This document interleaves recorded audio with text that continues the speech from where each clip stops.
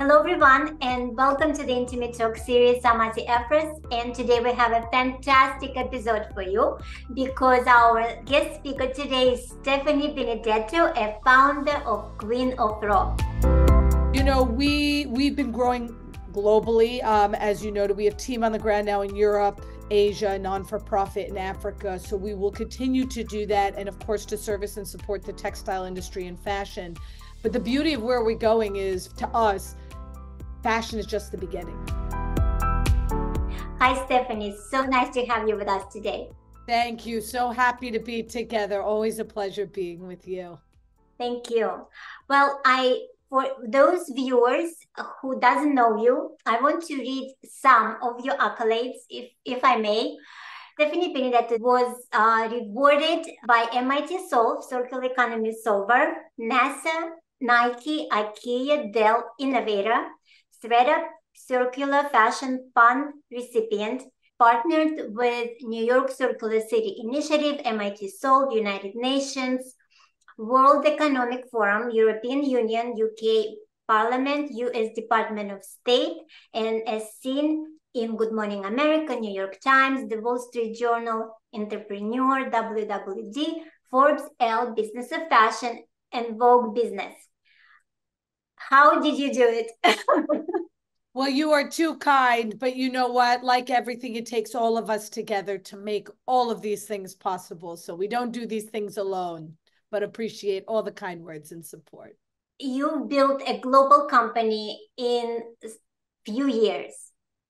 Can you take us back to how it all started, please? Absolutely. Well, if I'm really going to take it back to how it all started, it goes back 100 years because my great-grandfather came over on a ship from Austria. He landed at Ellis Island and he settled into the Lower East Side of New York, which at the time was the original Jewish garment district. And as an immigrant chasing the American dream, he had to make a living for his family. And so he would find all these materials nearby to him, old fabrics and furs and things immigrants brought over on the ships, but they weren't using anymore. And he would repurpose them by hand into beautiful fashion garments. And he sold it to local customers. And it was a very profitable, successful business. Many of his coats and stoles and bolero jackets I still wear 100 years later.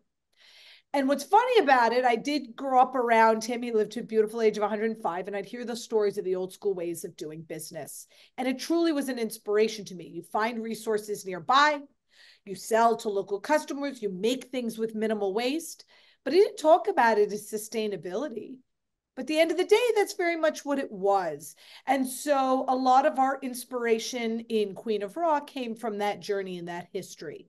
How can we use technology to get back to the way my great-grandfather did business, even with such an expansive now global supply chains around the world? And that's really been kind of our North Star and what guides us a lot in our business. I didn't do the family route right away. I did end up as Wall Street as a corporate attorney, but I was specializing in fashion, technology, sustainability. So I guess at the end of the day, back to your roots and who you are, right? We can't deny this. Right. And then went out on my own. Always wanted to build a business and go change the world. So that's what brought us to Queen of Raw, and we've been building ever since. Oh, that's a fantastic story. I love to hear that because I'm also an immigrant in the first generation. So all these almost like Cinderella stories are very close to my heart. You're right. And No, it's beautiful. And our generations are very fortunate in the world that they grew up in, but at the same time, to have that history, it is important to remember where we came from and who we are, and obviously go change where we're going. absolutely, always. So it was quite a pivot, from you being an attorney and starting your own company. I know a lot of, especially after COVID, a lot of young entrepreneurs are stepping on the same route in their careers. They're leaving their workplaces, they're starting their businesses. How did you manage to do that? Where did you find funds? Yeah. It's a great question because obviously we can all have wonderful ideas, but where do you go and what do you do on day one? And the first thing that we did as a company is, and you'll hear this if you Google this, it's a very familiar scenario. We had a hustler, a hacker, and a hipster in the company. I Love was it. a hustler. I was the one who went out, I had to network, build partnerships, build deals, find customers. We had a So hipster. you were the hustler? I'm sorry. Yeah, right. We had a hipster who was the incredible creative genius who gave us the original branding behind Queen of Raw, who we are, what we stood for, the photography, the imagery, worked with us on the voice. And then we had the hacker, who is still our CTO and co-founder, who obviously implemented the technology-based solution to deliver the results that we were going after. So coming together with the three of us, the first thing we do was got a website up. We didn't even have a product to sell or a line of code built, but we got a website up to start talking about who we are, what we're doing, and what our voice is. And I find a lot of times entrepreneurs don't do that. We're so scared to get our idea out there, or it's not perfect yet, or someone's going to try to take it, that we get very closed. And the best thing we did was start to get out there, because you talk to customers, you learn from what their pain points are, what they're looking to solve, what they're interested in, what they need and want. And that very much informs the product and where we've grown today. So I highly recommend that. The other thing we did early on that really helped, don't go spend a penny in PR marketing or advertising, at least not right away. While you're figuring out this voice, there are a lot of ways to get on platforms, and incredible platforms, and speak in podcasts and whatnot about who you are and what you're doing, and get out there. And then the final thing we did was, there are a million of amazing competitions out there for sustainability, women in tech, right? All of these groups, you mentioned a bunch of them in the beautiful introduction. We applied to every competition out there. And, you never know what you're going to win, but it can't hurt to try. So don't tell yourself before you get out the gate not to go apply. Apply to all of them. We were so delighted and surprised by some of them that we got to win. One of the biggest ones we did was the We Were Creator Awards. We had an opportunity to pitch Ashton Kutcher, P. Diddy, and Gary Vee live on stage in front of a huge studio audience. The trick was, we had 60 seconds to convince them everything about our business and get them to invest.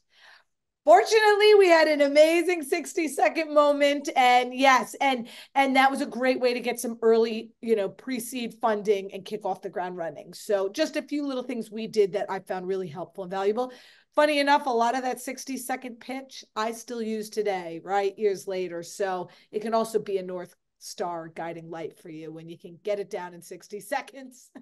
Exactly. No, sometimes, actually, all the times, that's all we have. Yeah, no, we started ours with, "Are you naked right now?"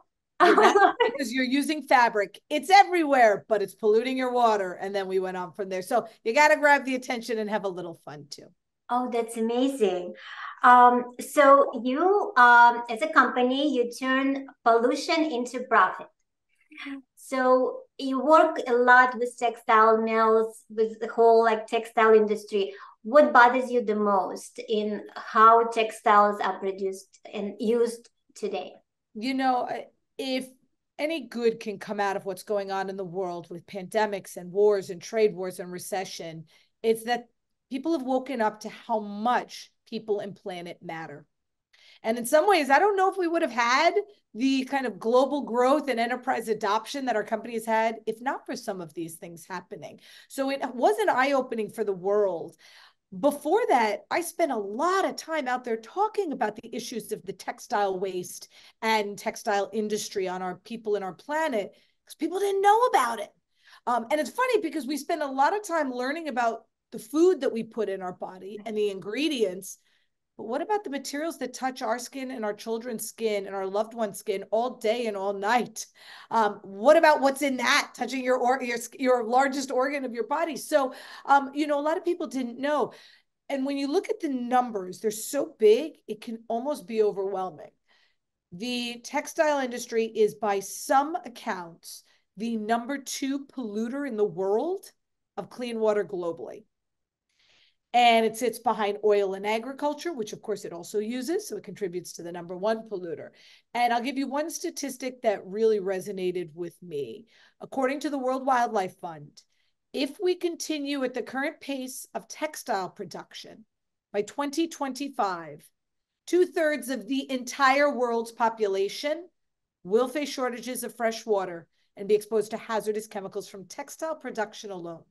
And I mentioned that because we're not talking about 100 years from now. We're not talking about 50 years from now.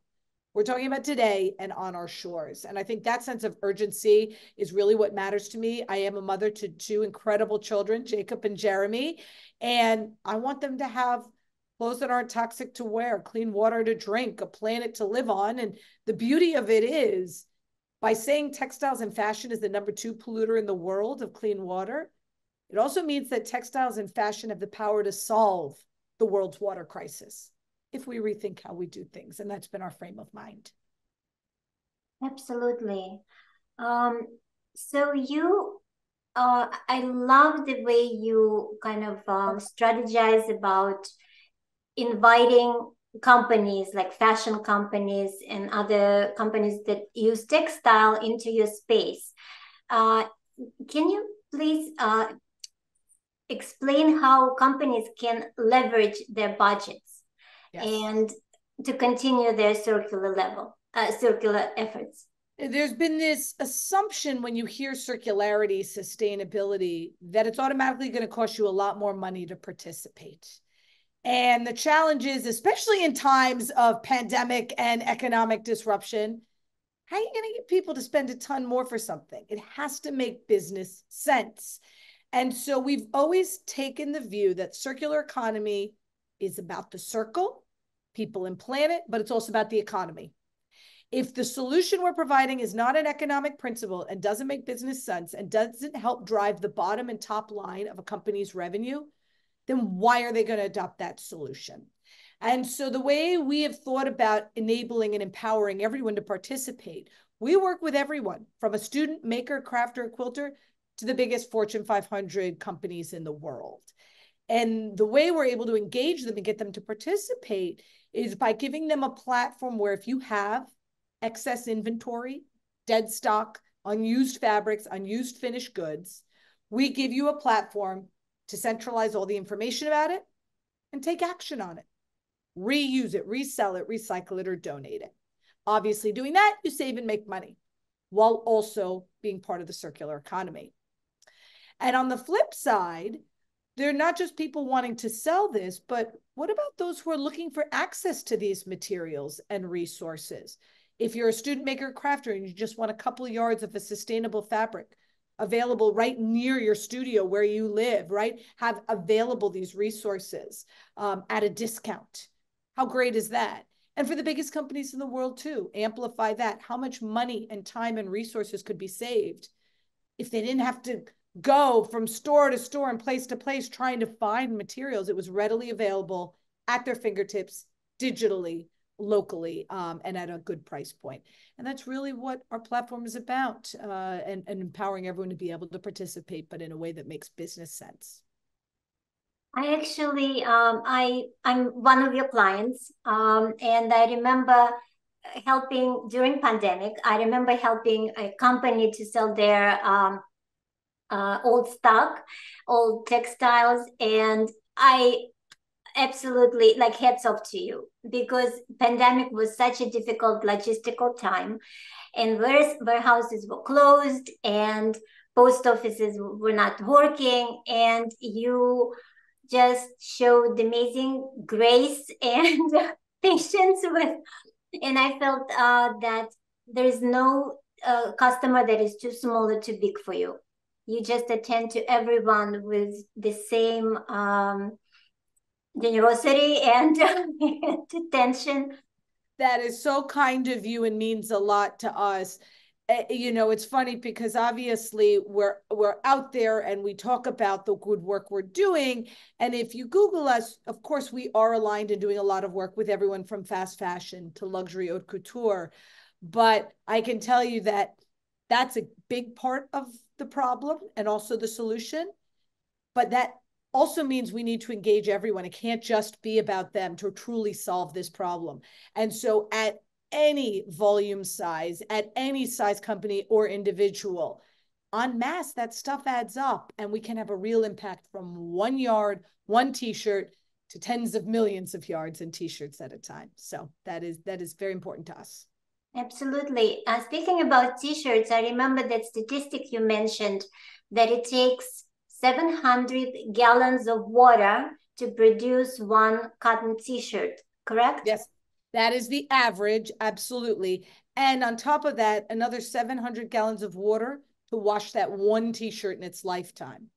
That, for one shirt alone, is enough clean water for two people to drink around the world for 3 years. And Absolutely.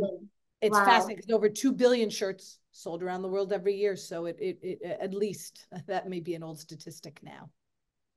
Do you have any stories, like interesting stories? I'm sure you have plenty, but about how your company progressed and how it developed. So if you can share with the viewers, would be amazing. Absolutely. So, obviously, as I mentioned, we want everyone to be able to participate, and we do work from 1 yard, one t-shirt at a time and up. But it is nice to be able to see that not only does the individual or a student maker, crafter, and quilter care and participate, but that we can actually also get the biggest companies in the world to participate. And that's important because in order to really have an impact, it has to be automated, our solution has to be scalable, and we need to demonstrate that we can do this with the biggest companies in the world. So, we were very proud to launch our platform with Nike as one of our marquee enterprise customers. And then to have had, even just last year, two amazing case studies that I mentioned, because I'm so proud of the work that the team has done and what we've been able to do with Ralph Lauren to show what we've done with haute couture and obviously a luxury fashion. We started in just a handful of locations in China and Vietnam, and leveraging our platform, they were able to take action on 12.8 metric tons of excess inventory to start. And the beauty of it is they actually diverted 92% of that from landfill and incineration. It was such a great result. Yes, it was audited by their auditors in their ESG report, and their CEO mentioned it as point number 2 in his cover letter. So I'm really proud of that, being able to show in luxury, here's what's possible, how much value can be derived from these beautiful materials, the longer we can keep them in circulation through reuse, resale, recycling, and donation. And that we can do it. We can get to in the 90% diversion. If not, I'd love to be at 100%. Nobody is perfect, and we're not there yet for every material category, but getting there. One other case study that I think is interesting to talk about is obviously on the other end, and that's fast fashion. And I am very transparent, and our company believes that, as I mentioned at the beginning of this conversation, we need to invite everyone to be able to participate in order to solve a problem. And so we are proud to work with fast fashion. We built a company to solve a problem, and we believe everyone should be able to be a part of that. So we do work with fast fashion, and a lot of people, when they understood what we were building and doing, they said, well, I get why companies are going to want to sell this, but who's going to want to buy this stuff, right? What company is going to buy from another company? And the beauty of what we've been able to unlock in this market is that the biggest companies in the world are not just selling, they're also turning around and buying. And Shein is one such example. Because of the unique business model that they operate in. It is very on-demand, small lot production, just in time, real time, locally made. They can leverage readily available excess inventory, put it into their designs and creations, and make something that still fits their customer and their customer's price point, but it was made out of resources that were already there instead of having to go out and create new. And so they've gone so far now, as we're growing with them and doing more with them, to have pledged to be a world leader in procuring excess inventory across our exchange, starting with 1 million units. So that just shows there isn't just supply out there. There is real demand, and real big, even fast fashion companies willing to put a stake into the ground as to where they're going and what they're doing to have a measurable impact and to measure and report their progress. So I'm very excited to continue to work with all companies around the world to deliver real results. Oh, that's amazing. Oh my God, I'm so glad you're working with the biggest companies, because that's exactly, it's shakers and movers, and that's where the problem will be solved. We believe So, so as well. Appreciate it. so on the more personal level, how do you perceive failure and what success, in your opinion, looks like? I love that question. And that's a very good one. Failure it's an interesting topic because I believe 100% that we all make mistakes every single day. And I can give you tons of stories about mistakes we've made. Most important is that we got valuable learnings out of them and we picked ourselves back up and kept going. And I've always said when you're building a business, you're going to look around you as an entrepreneur and see people who may be beating you in the sprint. Maybe they raised more money, maybe they made more money, maybe they got bigger customers, or so it seems in what you've learned. But being an entrepreneur and building what I believe is a long-lasting, successful company that is truly solving a problem and building for people, planet, and profit, that kind of a company, you want to win the marathon, not just the sprint. And so it is about that endurance. It is about learning from mistakes you make, getting back up, and being the last person in your market to really still be standing and dominating. And so that's kind of the mindset that we go into. Always be learning, always be improving, always be growing and innovating, and learn from any mistakes or failures, right? And don't let that get yourself down. If I had listened to the no's and the first day of starting this company, none of us would have been here today because of how many people said, nah, shut a door, no, not interested, or, oh, that's really nice what you're doing. That's a nice to have. Well, we kept going, and we found the early adopters who really understood what we were doing and why this made business sense. And fortunately, years later, this has become the hottest topic in the world, and a lot of those no's have turned to yeses. But it doesn't happen overnight, so just keep going and don't be afraid. Keep pushing. Oh, that's a fantastic advice. Because I think failure has such an emotional attachment to it. We get very emotionally, I don't know, bruised, I guess. So yeah, it's a fantastic advice to just not a failure, just a learning, and you keep going. You find a way and you keep going. And I think that's a lot of people on a personal level, we all felt that going through pandemic and now recession, right? And we want to inspire each other to get through it all. Absolutely. And come out better on the other side. Yes. For everyone. Yes, together. So once I was leaving the Tex World show in Javits Center in New York. It was January, very slippery. And I turned around and I see you running. I think you were maybe 8 months pregnant, running. I was trying to kind of get close to you, but I had to make small steps.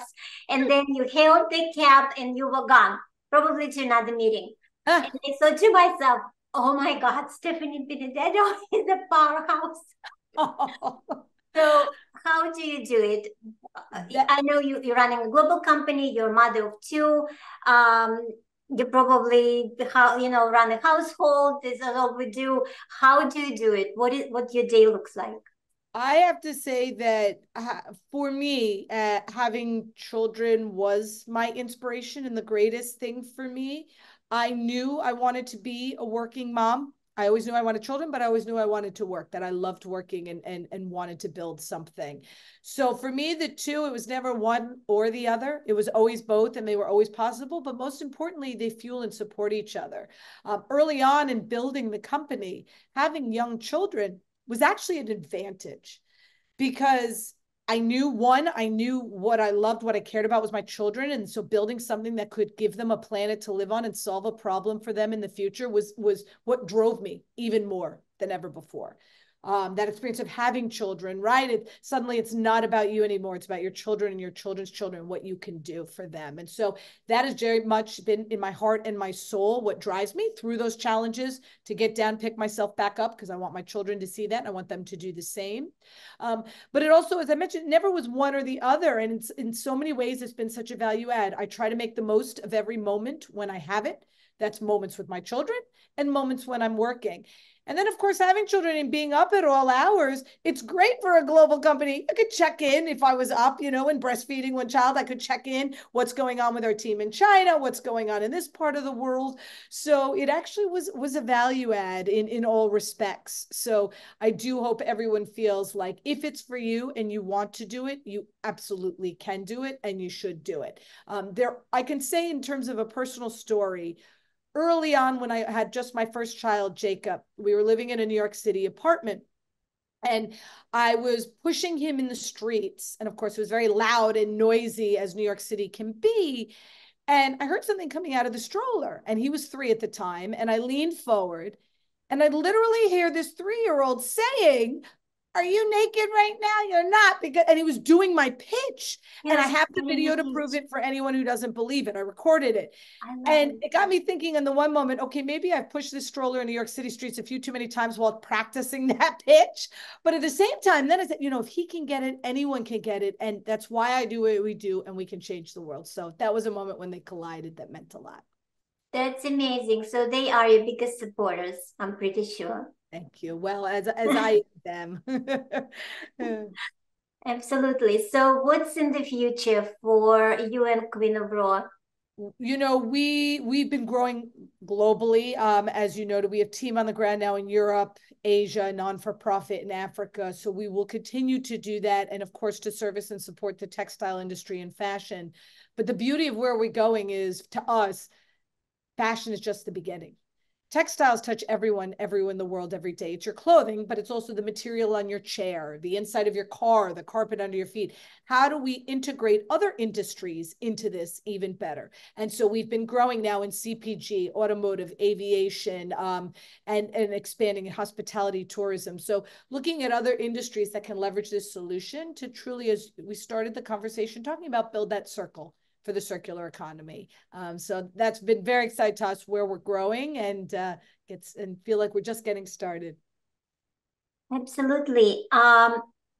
Is your company powered by AI? Yes. I mean, but then I laugh because I'd say that what company isn't these days, at least if they're doing something right, but it is a very hot topic these days. What blockchain was for a while, which we do use as well, machine learning AI now, but we could talk more about the AI and why. Yeah. Well, thank you so much. Stephanie, I know how busy you are. I appreciate this interview so much. I wish you and your family and your company an amazing, happy and healthy year and great success in all areas. Well, Everything thank you you do is so much amazing. for all the kind words, for taking this journey in time with me. Of course, talking about this matters. And just to close the loop on what you were saying about machine learning AI and why I think it's so important and is the future, we have these conversations that you and I just had, and it's so powerful. And there's a lot of storytelling, and there was a lot of data we talked about. But being able to take that data and having machines, especially in complicated supply chains, that are hundreds of steps across the globe, metric tons of water, chemicals, crops, oil used, to be able to have data be read intelligently and help companies understand what to do with the excess inventory in their supply chain. And most importantly, how to not have that excess in the future, intelligently minimize it going forward. So that is how we use machine learning AI. But at the end of the day, there's nothing like sitting down and talking to someone like you. So thank you so much as well. And proud to be here and excited to get back together with you soon. Oh, thank you. It's been a pleasure. My pleasure. Bye.